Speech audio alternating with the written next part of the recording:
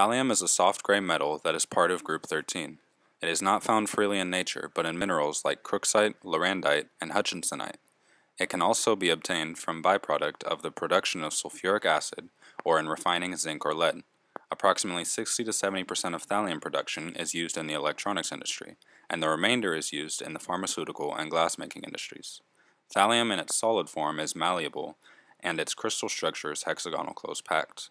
It has a solid density of 11.85 grams per cubic centimeter, and an atomic radius of 170 picometers. When exposed to air, thallium tarnishes to a bluish-gray hue, resembling lead.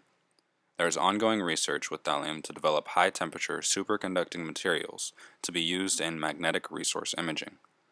Thallium has a melting point of 304 degrees Celsius, and its liquid density is 11.22 grams per cubic centimeter.